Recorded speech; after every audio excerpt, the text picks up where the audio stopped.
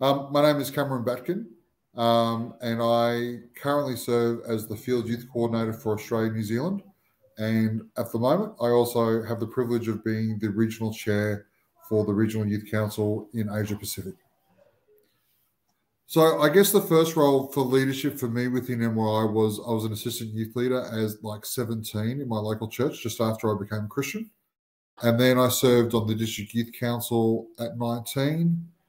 Served on local youth councils and then became a local president.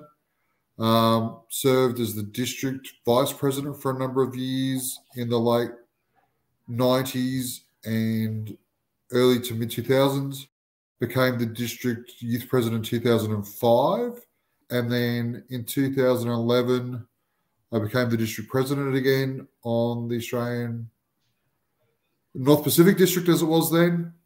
And then I became the Field Youth Coordinator in 2014 till now. And yeah.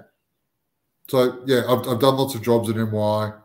I've had the privilege of seeing NYI have a huge impact on young people's lives over decades now and in lots of different ways. So sharing the good news of Jesus with them, but also trusting them with leadership.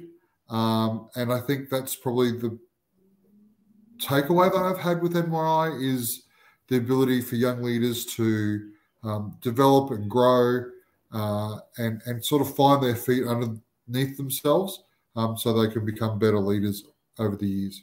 It changed who we were as a church. It helped us realize, and I remember there was a classic thing that happened early on.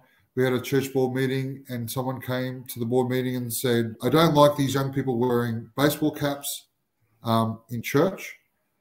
And we were bracing for, the barrage of abuse. And then they said, but then God showed me that I should be really grateful that the church is full of young people who want to know more about him. And so that was one of those pivotal moments in my leadership journey to realize that young people have a really important place in our church.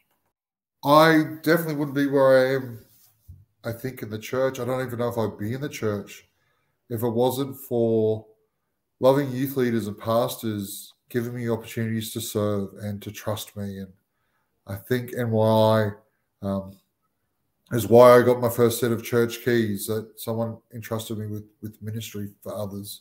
And so, I definitely wouldn't be where I am in any way, shape or form without the trust and love that was shown me through NYI.